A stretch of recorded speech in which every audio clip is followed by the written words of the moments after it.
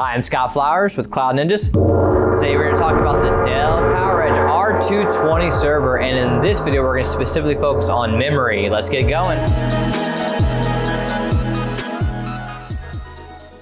Well, hey, thanks for stopping by today. To learn a little bit more about the Dell PowerEdge R220 server. Do us a favor, find anything that helps you in this video, click that like and smash that subscribe. All right, we'll top in. This video will be specifically dedicated to memory, so let's hop into the good stuff. There are 4 DIMM slots inside. It accepts DDR3 memory. It takes one type of memory, and that's ECC Unbuffered. It will not accept ECC registered or load reduced. So if you're at home and you're seeing ECC registered out there cheaper than ECC Unbuffered, it would be nice if it worked, but it won't. So don't fall for that trap. Don't buy registered. You'll just end up with a problem and an RMA on your hand. So make sure you get ECC Unbuffered. It takes a number of different DIMM sizes, 1 gig, 2 gig, 4 gig, or all the way up to 8 gig. No, there are no 16 gig ECC Unbuffered DDR3 modules. They don't exist. So 8 gig is going to be the highest that you can get on a per DIMM basis.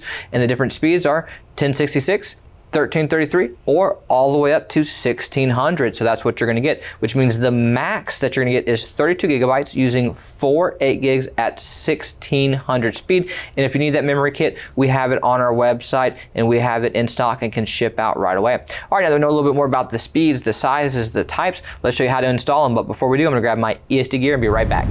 All right, I have my ESD gear on. We're safe to work on our machine. All we are going to need is our memory to do the upgrade. And technically, if you have this set to lock, you will need a Phillips head, but most people just leave it set to unlock. So we're just going to go ahead and slide this, push this down and slide this back. Remove the top. So as we mentioned before, 1 CPU and 4 DIMM slots. And one of the things I wanted to point out that you'll notice is that there are 2 whites and 2 blacks. What that means is that there are 2 memory channels and there are 2 DIMMs per channel. And this is important in systems that are a little bit bigger than this. This is a little brother system that only has 4 DIMM slots and 1 CPU. But let's just say you were only putting in 2 8 gigs or 2 4 gigs. Where do you put them in? Well, first off, I'd say put in 4 8 gigs and just max this thing out. But if you're only putting in, let's say, 2 8 gigs, you're putting them into the 2 white DIMM slots, okay?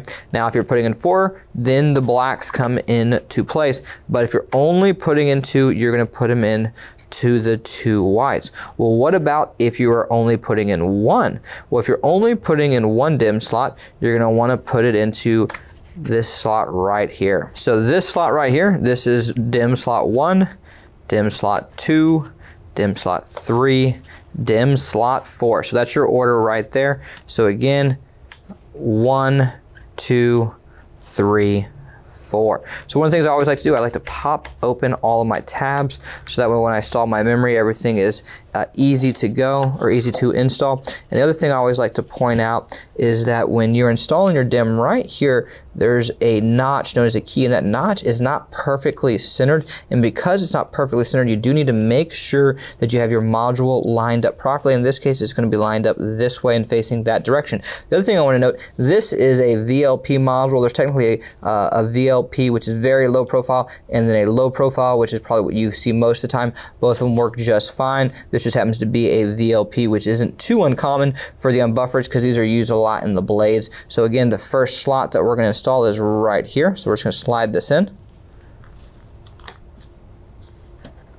And you want to hear those 2 clicks, and that's letting you know that your tabs have come up and successfully pulled your DIMM slot down and made your leads fit in perfectly so that everything is going to register. That's probably the most common, and I shouldn't say probably, that is the most common user error that we see is customers who think they have a bad DIMM slot, and realistically they don't have the module fully seated. Even if you have the tab out just a little bit, like say like that right there, that'll make it not fully seated. It needs to be all the way in. I know that sounds ridiculous, but that's one of the most important things that we always tell people. Rotate your DIMMs around. If you think you have a bad DIMM, find out if it's the DIMM or the DIMM slot. So just move them around, and it's the easiest way to troubleshoot. And a lot of times, just by rotating them around, you will resolve the issue. So now we're going to put in DIMM slot number 3, and then DIMM slot number 4.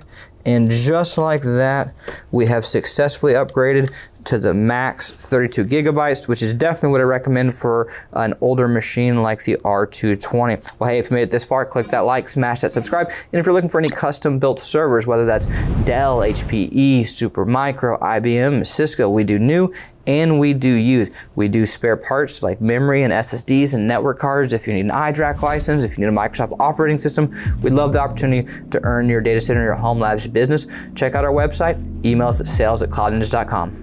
Take care, guys.